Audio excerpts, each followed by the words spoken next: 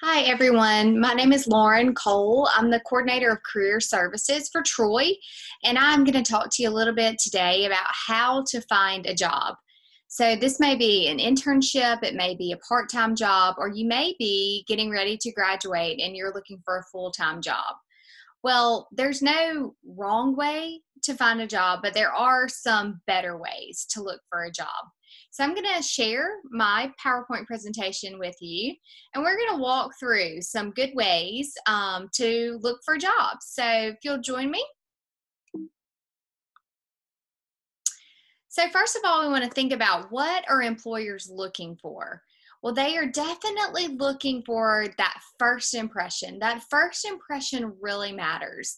And often that comes across digitally. It might be that you've sent them your resume, and that is the very first impression that they are getting of you. So we want to be really cognizant of the way our resume looks, the way our email is written, that we communicate well if we are reaching out to an employer, and what that first impression looks like. Or maybe you meet someone at a networking event. Think about, are you dressed professionally? Do you have an elevator pitch, is what we call it? Just an introduction to yourself that is primarily professional based information about yourself. Sure, you can say where you're from, tell them you're a student, but talk more about your degree program as opposed to personal information. Employers are also looking for what we call the core competencies, the career competencies. Those are they're really what we like to call soft skills. So it's dependability, it's work ethic, it's professionalism in the workplace. It is teamwork and collaboration with others, critical thinking and problem solving skills.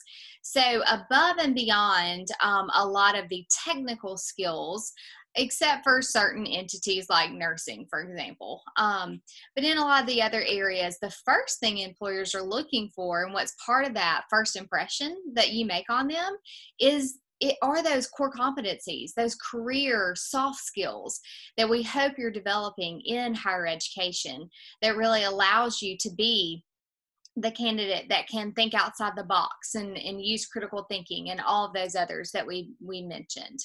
And then finally, of course, the employers want to see your skill sets that you've developed in your major through your classes. They want to see projects that you've been able to carry out. They want to know what experience you've had.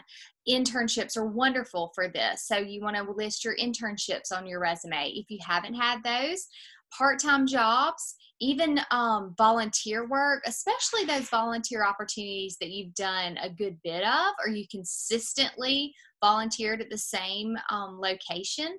Those are all really good experiences that you want to convey to the employers and show what skill sets you have learned from those opportunities.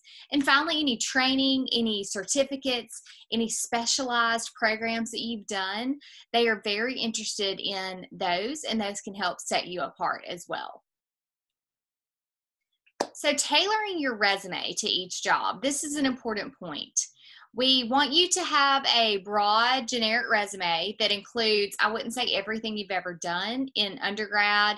You probably learned from our office or from others that the typical standard in the industry is going to be 1 page for an undergraduate student. It may increase to 2 pages or more further in your career if it becomes a CV.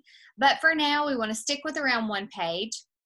And if you go to a career fair or you're sending your resume out to a lot of different employers, I understand the need to have it a little more generic.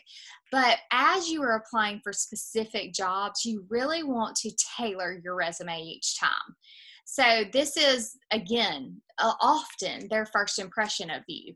And they want to see that you have taken the time to write the name of their job and their company in your cover letter, that you have taken the time to tailor those points on your resume. If you're applying, just say, for a marketing job, well, you're going to want to move that experience where you worked on some kind of a board that helped with marketing an event.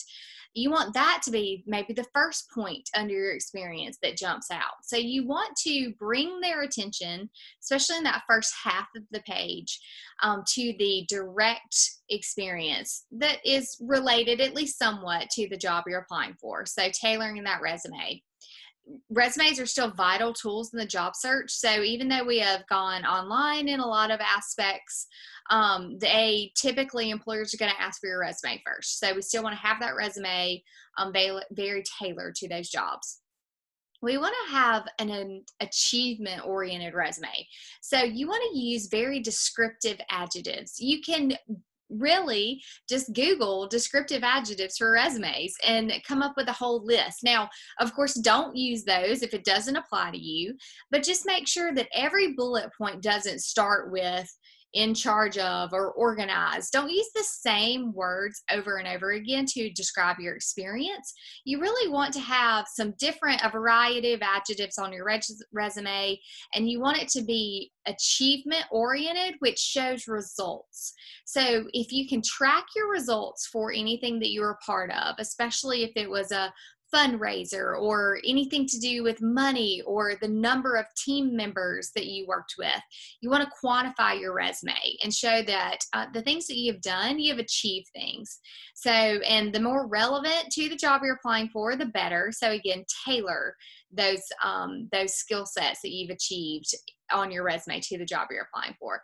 And then we just want to encourage you, as you are getting ready to submit your resume for a specific job or you're filling out an application, make it as obvious as possible that you have achieved the things that they are looking for. We can simply see this by looking at the job description. So you want to see the bullet points, the qualifications that these hiring managers are looking for, and you want to tailor your resume as such. Now, we do not mean to lie. Never, ever lie on a resume. So you want to make sure that you are telling the total truth, but you also want to take from the job description and include those points on your resume if you have done those things. Don't skip out on that. Make sure that your application and your resume is really mirror image to the extent that it's true of the job description. So 5 ways to get a job interview. You really want to think about these things and how you're spending your time right now, especially if you're a senior. The earlier you start, the better. Juniors, sophomores, even lower, the sooner you can start, the better. And so that really, the number one on the list is networking. Okay, so 5 ways to get a job interview and to successfully get a job one day. The first one and the most impactful one is networking. We'll talk more about this later. The second one is the phone. We want to encourage you, pick up your phone, make connections with people through networking, and call them. As much voice-to-voice contact or in person that you can do, then the better. We still have newspapers, right? We still have postings online on the internet that you can look up and you can see any kind of jobs that are posted. Anywhere you can scour to find this information is helpful. And then finally, pounding the pavement. Just get out there. Once you can visit businesses, and we're outside of this quarantine time that we're in right now, if you can ever have a chance to do an informational interview, we call it, with someone, you're not necessarily asking them for a job right then and there. You are picking their brain about what's their day-to-day job like. You're really interested in their field. You want to know, what do they do every day, and buy them a cup of coffee when you can. Or right now, digitally do that, where you can be emailing people or meeting them in a virtual call online where you can even see them and talk with them. And so we do want to get out and visit places, dress up professionally, and try to get your resume in as many people's hands as possible. So as we were talking about first, networking is the number one way to find a job. That is the key. You can apply online, and I am not saying that that's not successful. You should apply online. But your most successful way of finding a job is through networking. It's the number one way of finding a job. It is very interesting to note that 75% of all job openings in the United States are not advertised. That is shocking news often. But if you realize, if you go to Indeed and Monster and a lot of the job search sites, it's interesting that you will see some of the same opportunities posted over and over again. And if you get one of those, great. It might just be your opportunity to get some experience on your resume for a few years, and you should still apply for those, especially if you're interested in them or maybe in the location or getting in that industry. You should still do that. But it's very interesting, since a fourth we see of the jobs are not posted online. Well, how are they being sought after? How are they being achieved? It's all through networking. I would like students to understand that networking is not someone calling in a favor for you to get a job. Networking is back to that prior slide that we looked at, that you are making phone calls, you are emailing people, you are asking people to pass along your resume, you're doing informational interviews with people, you're getting to know people in your industry. Maybe it's through national organizations. Can you join a club through the university that might have a national branch to it where you can meet others? It's going to networking functions. It's being involved in your community. We could go on in ways that you need to try to meet people in your industry, or maybe it's virtually. Maybe you're connecting with people through Twitter. Maybe you're following Facebook pages or LinkedIn, Instagram pages of companies where they are talking about what they do day to day. So it's really important that we are starting to develop our network now. So employer referrals count for almost a third of all new hires. So as we're saying, it is very important that you try to find what we like to call a warm contact. So to explain to you, a cold contact is not useless. A cold contact can work out. Sometimes if you are bold enough to reach out to an employer or a business, and you can find a way in. You can find a contact that you develop and become friends with, or not friends, but acquaintances in the business community with them. But if you can find a warm contact, that might begin with your family. Maybe it's your immediate family. Maybe it's family members in your extended family. Maybe it's your friends. Maybe it's close friends. Well, we want to start to get our resume not just in their hands, but friends of theirs and friends of friends of theirs and friends and friends and friends of theirs. Okay, so you want to think about networking in that way, that you are passing along your interest in that job network or that industry, or just that you're looking for a job. Hey, I'm getting ready to graduate in May. I would be very grateful if my friends and family could pass along my resume. If you can be introduced to someone in your industry in a professional capacity through a warm contact, through someone you already know that can speak on your behalf, that is a really wonderful way to start to get an interview. Now, in an interview, all this is to say, you still have to brush up on your interview skills. We can help you in career services. You have to get the job yourself. You have to earn the job. These tips with networking is really to help you get to that interview. So these are the best ways to do that. As we said, you start with your friends and your relatives and your family and asking them to pass along your resume, asking them to just mention you when they're having conversations with professionals out in the community that you're interested in. We want to always send thank you cards. Old school hard copy thank you cards are the best way because it's not as common anymore. If you send a handwritten note and it shows up on someone's desk after they have helped you, and it doesn't even have to be after a formal interview. It might just be at a time that someone has just done an informational interview or spent some time passing along your resume for you. Please take time to send them a thank you note. Of course, like we said, hard copy stands out, but if they are young, used to emails, very active, not at home a lot or not in their office a lot, if they're on the road a lot, then an email can suffice. And of course, you can always do both. And of course, we know the more people you meet, the more opportunities that will come your way. So networking should be your primary focus when you are looking for a job. And next, on the phone, we want to take some time to talk about how you should be picking up the phone. So it can be a little bit intimidating to stay online and apply for jobs.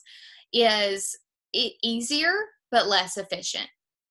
So take the opportunity to call and follow up with any managers that you may have applied for a job with. And this, of course, can be people that you've made contact with just by warm contacts and asking them to pass along your resume. But if you have applied for a job, I would encourage you in your cover letter, not just to say, I look forward to hearing back from you, and who knows if you ever will, right? I encourage you, go ahead and put in there, I look forward to following up with you in the next week or 2 weeks, whatever amount of time you're comfortable with, ensuring that you received my application and my resume. And then if you say it, do it. That is best practice, to always try to follow up when you can. You may not get through to the person, you may not hear back, but I would encourage you, pick up the phone and call and try to find an actual person to talk to. You will stand out. And if you can't get them on the phone, then we understand email might be your next best option, but always try to follow up. There is the balance of not following up too much too often, but typically students underestimate that, the amount of times they need to follow up. So I'd encourage you, make sure you follow up and understand that most of the time employers are just really busy. So don't feel bad. Give it a week or two. Don't call every day by any means, but understand often they're just really busy. And once they give you the guarantee that they've received it, I'm not saying you still have to follow up all the time, but that call or that email that's received can make a big difference. So if you are trying to call, just a little tip, I would try to go ahead and call early in the morning, sometimes before 10 o'clock. Often employers arrive in the office much earlier than that. Of course, they're most of the time there by 8. Many are there much earlier. And that is their time to catch up on things. Their mind is a little more clear. They're not booked up with meetings all day. So you're probably going to want to call before 10 a.m. in the morning. And hey, it helps avoid if something's gone bad in their day, right? That they don't associate you with that. You probably will be nervous the first time you call some employers, or every time. Some of us don't get used to that as quickly as others. So it's a good tip to maybe call those that you aren't as interested in early on, so you can kind of get some of those nerves out of the way. And then, or some of the ones that you're more comfortable with. Maybe they are closer friends or friends of the family, so you're not quite as nervous. You may want to try those first. Know what you're going to say. Don't necessarily have a written out list that you're reading from, especially if it's a live virtual call. You don't want to look like you're reading, but have an idea what you're going to say and practice that.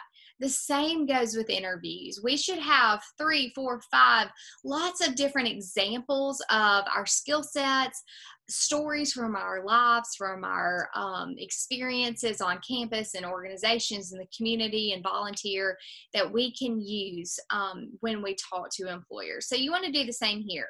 Just have a general idea of what you're going to say, rehearse it a few times, practice saying it out loud, even if it's to yourself in your room. Just close your door, practice saying it.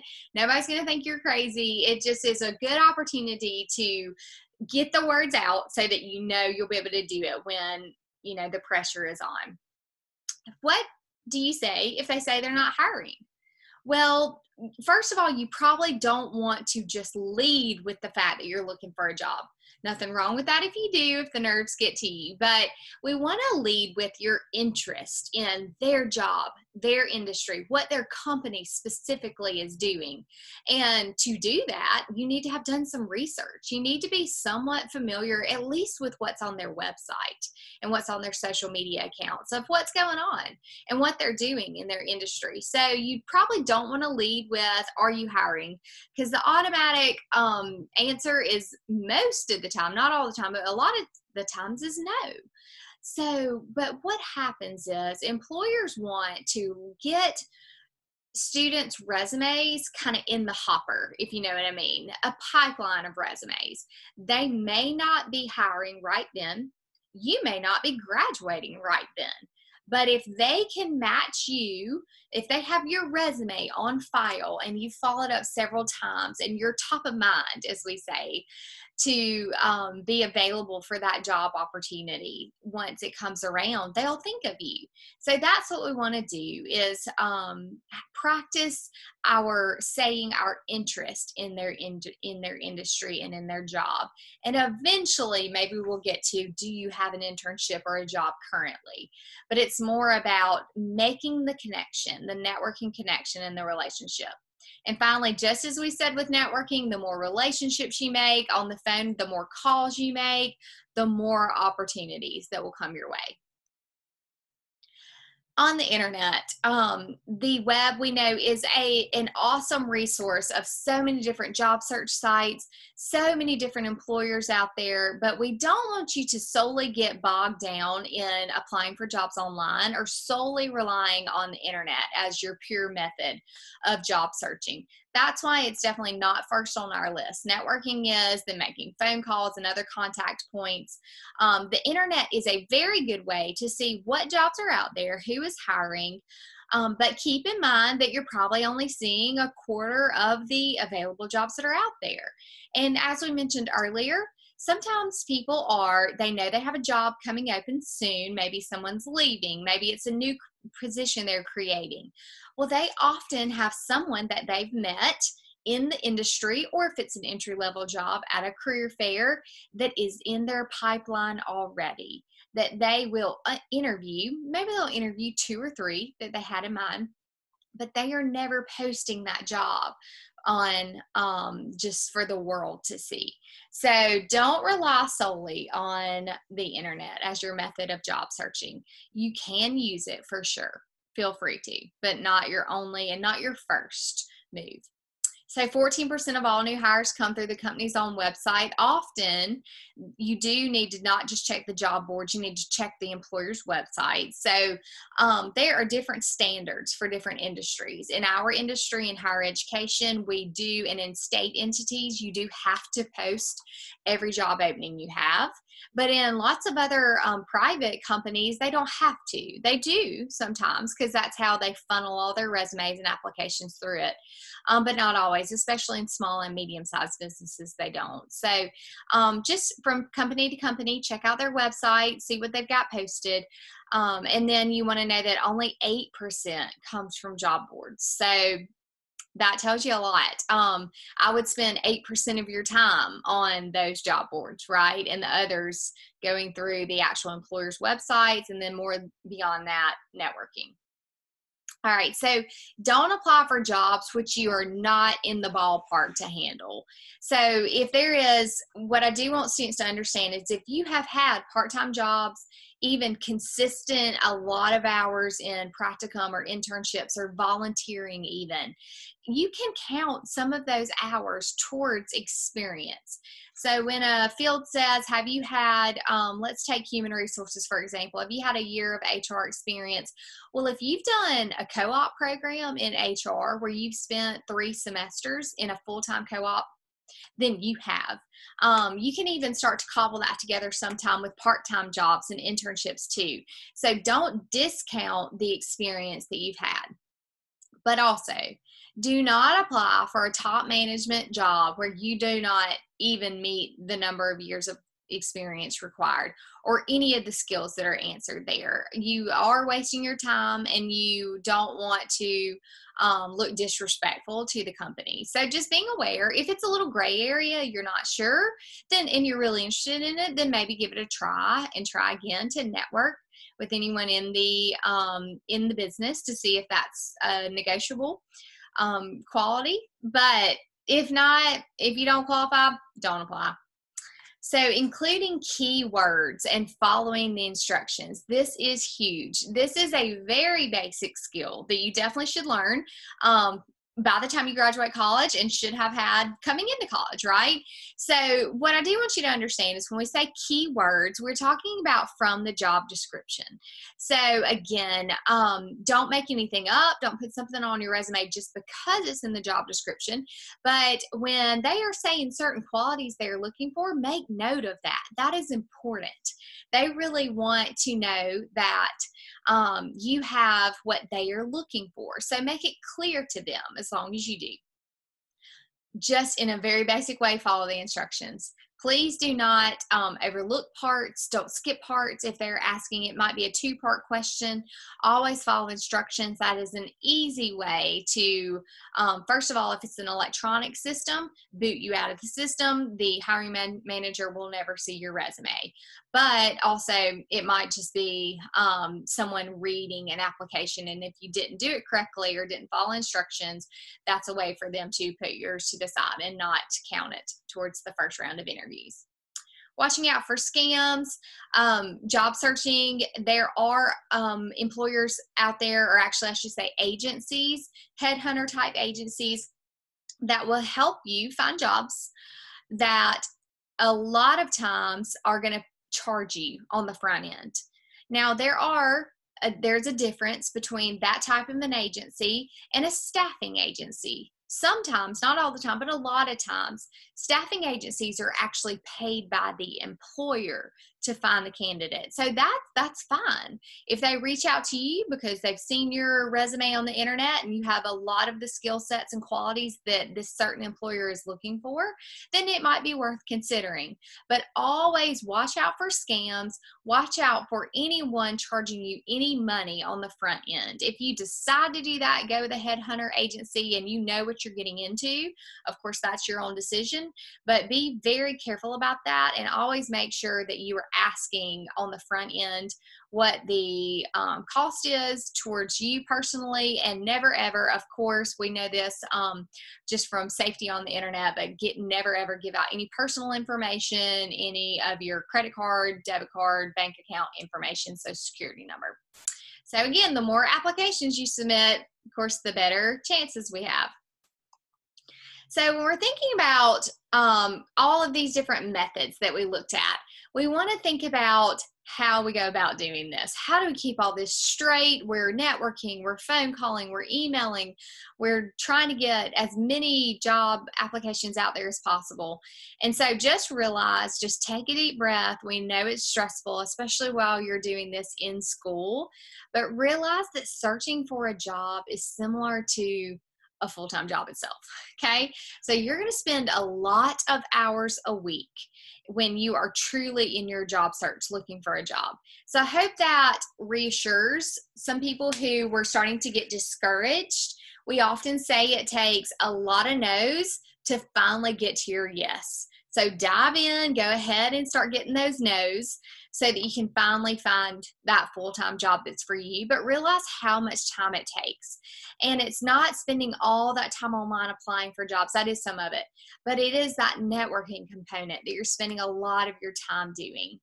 Please stay organized, keep track of all the jobs you've applied for, and really try to keep organized all the specific tailored resumes and cover letters that you sent.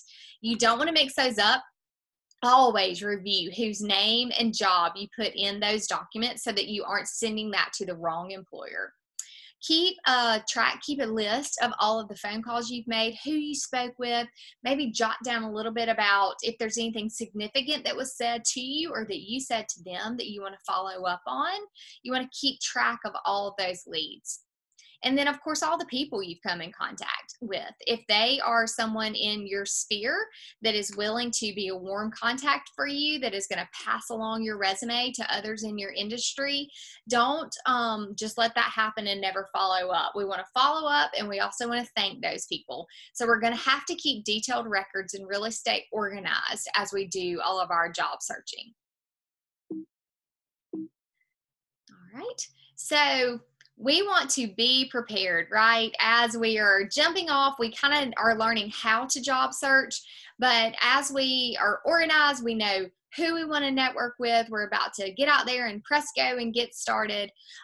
You really want to think through, like we said before, what are some of your typical responses? Go ahead and prepare.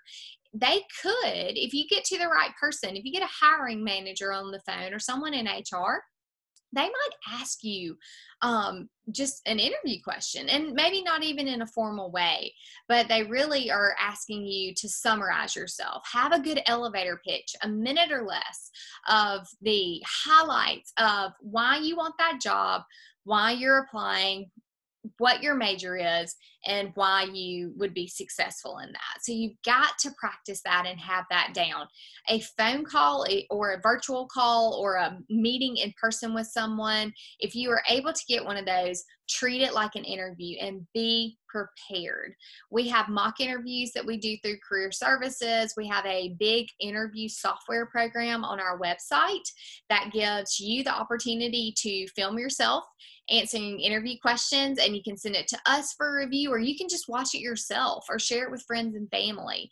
So do that so that you can be prepared for every time you reach out to these employers. If they ask you something, you can answer. So the more prepared you are for the interview or for any of your networking calls you're making, the more comfortable you'll be. It seems very intimidating at first for a lot of us, but you will get used to it quickly. And the more you do it, the better you'll become and the more likely you are to succeed. So make sure you diversify your search. Don't always necessarily look just in your industry. I know it depends on the major, but if you're a communications major or PR, we obviously know you could do communications in any industry. Same for information technology, IT, IS. There's so many different industries that are majors that lend themselves to just a host of different industries. So diversify your search. We've mentioned multiple times, don't just look on the internet, but you do want to network with professionals in all industries, not just the one you want to work in one day. You never know what kind of turn your career path is going to take. And you also never know who you're going to meet and who they are involved with. So you want to meet as many people and utilize every available resource and relationship that you have. And the interesting thing about this is don't stop once you get a job. This is key to promotions within your industry, to the next awesome job that you're going to get that might not be for your current employer. So you really want to continue to diversify your relationships and your job search. Stay positive. It can be hard. It is a full-time job to find a job. It can be hard. So just realize that if you come across as exhausted or exacerbated or negative when you are corresponding with employers in any way, it will not get you where you want to be. And the same holds true once you get a job. It's really very vital to have a positive attitude and a can-do attitude and a I am willing to learn attitude, especially as a young person that is just starting their career. So speak up, think outside the box, have critical thinking. I'm not saying always be a yes person, but be positive when you can. And remember to take time for yourself. So during all this job searching, especially the environment we're in now, then it can be a bit overwhelming. The job market, the economy goes up and down. Different things affect it. So just take time for yourself, self-care, make sure that you're spending the adequate amount of time you need to on your job search, but don't get overwhelmed. Definitely self-care, take care of yourself. There are jobs out there. If you're doing the basics that we're explaining here, utilizing Career Services, be patient. It will take a little bit of time for you to land that entry-level job. And sometimes you have to be willing to take a job where you get a couple of years experience, and that can lead to the next great job. So if it's not the absolute dream job that you've always wanted, it can come. You might just need to take one take the best fit for you, but you want to get a couple of years of experience on your resume often just to be able to make that next move in the industry. So be patient.